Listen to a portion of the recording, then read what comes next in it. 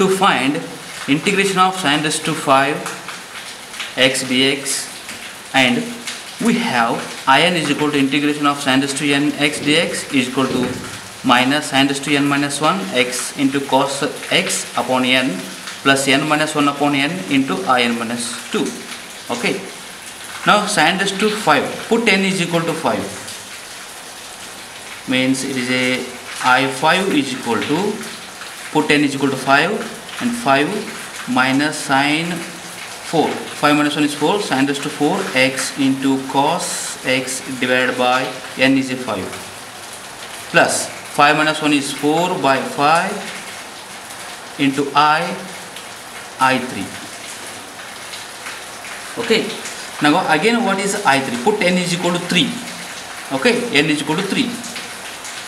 I5 is equal to minus sin raised to 4 x into cos x divided by 5 plus 4 by 5 into I3 means n is equal to 3.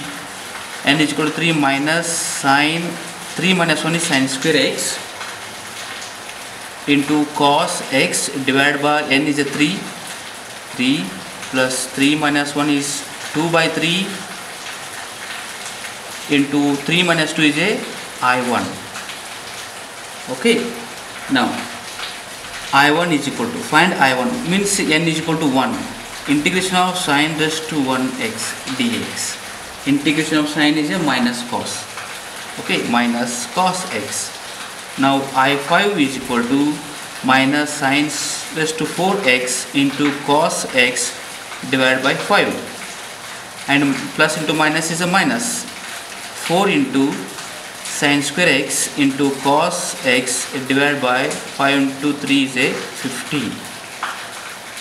Okay, next, now 4 into 2 is 8, 5 into 3 is a 15, and I1 is a minus cos x plus c. This is the required solution.